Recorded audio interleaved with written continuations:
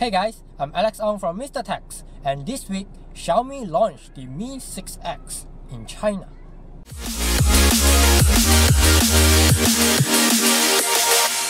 The long-awaited Xiaomi Mi 6X is finally launched after being leaked for so long with powerful specifications and an extremely affordable price.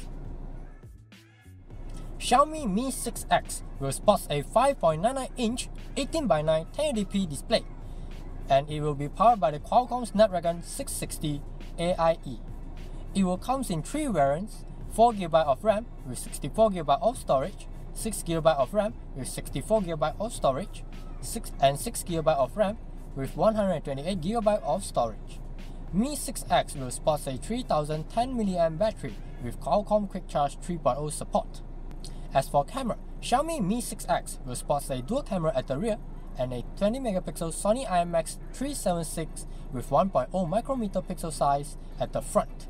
The dual camera is a combination of f1.75 12MP Sony IMX 486 main camera with 1.25 micrometer pixel size, and a f1.75 20MP Sony IMX 376 secondary camera with 1.0 micrometer pixel size. The 20MP camera at the front and at the rear will use pixel combination to achieve 2.0 micrometer pixel size.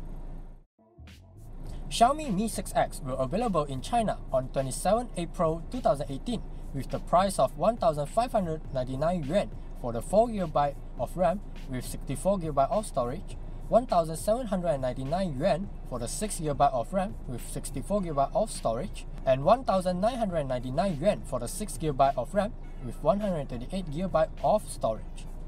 So, will Xiaomi Mi 6X be the Mi A2 that everyone is expecting, or Mi A2 will have Qualcomm Snapdragon 626 or Snapdragon 636 as rumored?